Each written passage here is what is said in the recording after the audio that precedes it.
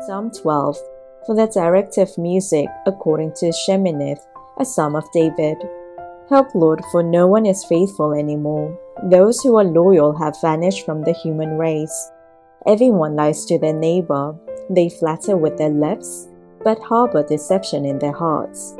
May the Lord silence all flattering lips and every boastful tongue. Those who say, by our tongues we will prevail, our own lips will defend us, who is Lord over us. Because the poor are plundered and the needy groan, I will now arise, says the Lord. I will protect them from those who malign them. And the words of the Lord are flawless, like silver purified in a crucible, like gold refined 7 times.